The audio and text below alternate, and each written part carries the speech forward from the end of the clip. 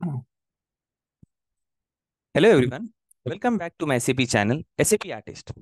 Please do like and subscribe the channel for more SAP videos. So today's topic is SAP integration with third-party software. So today I'll be going through the process of integration and will be showing you an example of how the entry gets posted from third-party software into SAP. So let's start.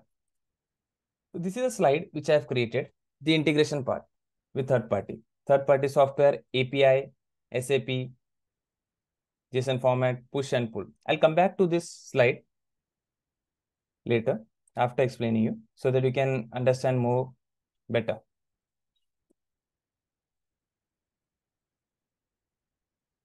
Process of SAP with third-party software.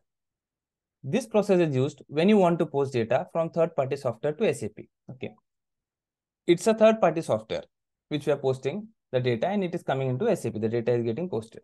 So in this process, we can transfer data to third-party software through API or RFC. Interfaces. These are interfaces through API, RFC. It depends on the consultants working on it. The functional and the other third-party software consultant also, how they want to receive data and push data.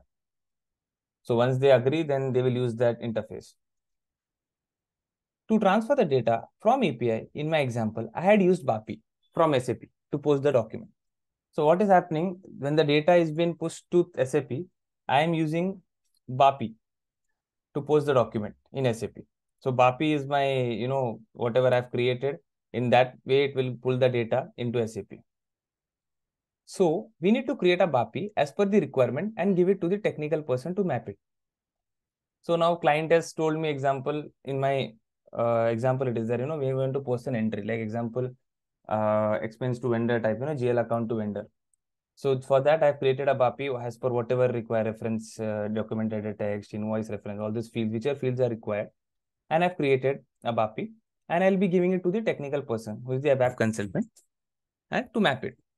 So in this, my technical person will, the ABAP consultant will discuss the, the interfaces of and the data, how, what has to be linked with the technical consultant of the third-party software.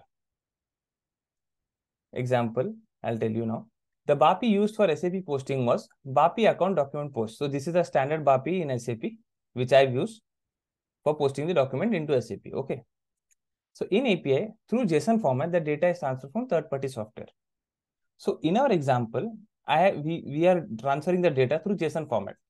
So this is what I was talking about, is the technical person will discuss with the other technical guy of the third-party software. So they will both work on this format, how to get, they receive the data, or on the other side, push and pull the data, okay, into SAP. Example, if I'm pulling the data into SAP, after pushing the data, how to get it, how to map the fields so that correctly I can get it, okay. So in JSON format, the data which we are receiving in SAP is written as per SAP technical name so that it can read the data properly. So what normally does the person do, what I have seen, is that he will write, example, this equal to GL account, this equal to this, so that when we are receiving the data, it will read as per the SAP technical name and it will post the data into SAP by reading it. In the video, the document shown is posted in third-party software and posted directly in SAP with the help of API from backend in real time. So I'll going further, I'll show you the example now. So I'm talking about that only. It is posted in third-party software. Okay, the data is, and posted directly in SAP with the help of API from backend in real time. So this is the screen which I'm talking about, the example. So if you see, the client had requested us to create a screen where they want this entry to be posted. So for that, I had, created the BAPI for this. Okay. So the fields which are necessary for the business to fill, for the user who is going to use this software or portal, you can say, will be filling these data only which is required. Like example, document date, posting date, company code, document type, currency, header text, reference. Then whatever fields are required in the GL line item. Okay, GL account, amount, profit center, assignment text, reference key this way.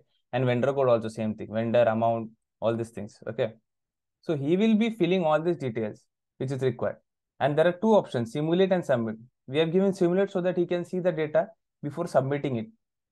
Okay, so when he fills this example, he'll simulate. So after simulating, if he finds there is some issue, he'll go and click on edit, or otherwise he'll click back and submit. Okay, once he submits, okay, through the API, okay, the data has been pushed into SAP. Okay, now if you see, and through that BAPI in the SAP, the document posted. So you will see a success measure. The user will see. This is the document number which is generated in SAP 33806 Okay, and the fields which is required for the user to be seen there, which is important field which he wants to see. Okay, when I'm posted the document, I want this reference number, company code, fiscal year.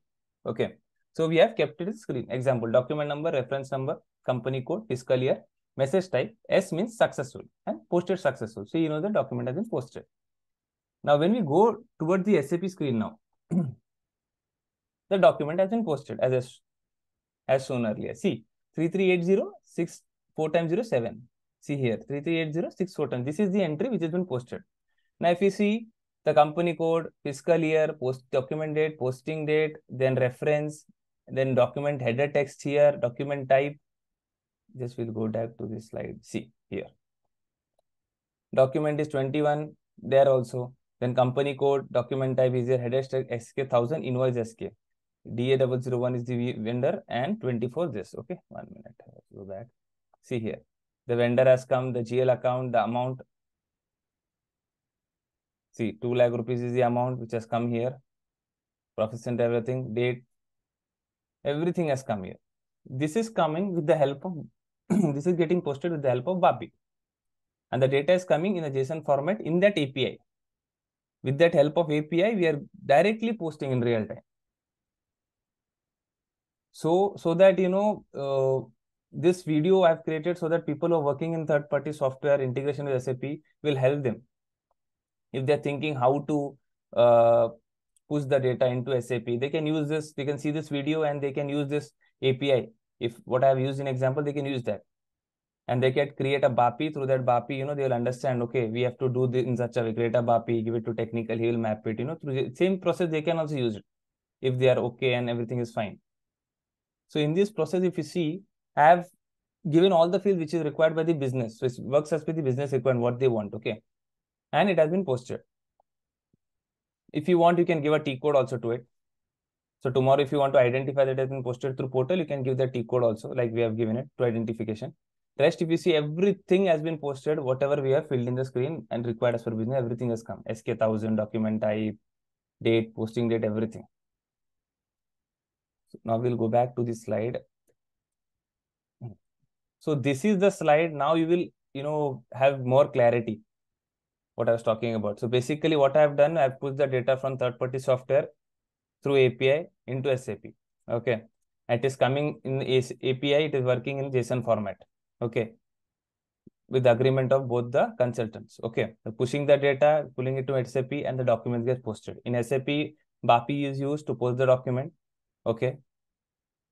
This is what I've created. So I hope now you are getting the clarity. Third-party software, API, SAP. This is the third-party screen, just for more, again, you know, confirmation, which we have filled. Okay, the data. Then we are pushing through the API. Okay. Document has been posted. You can see it. Which is in backend, it has been real-time posted.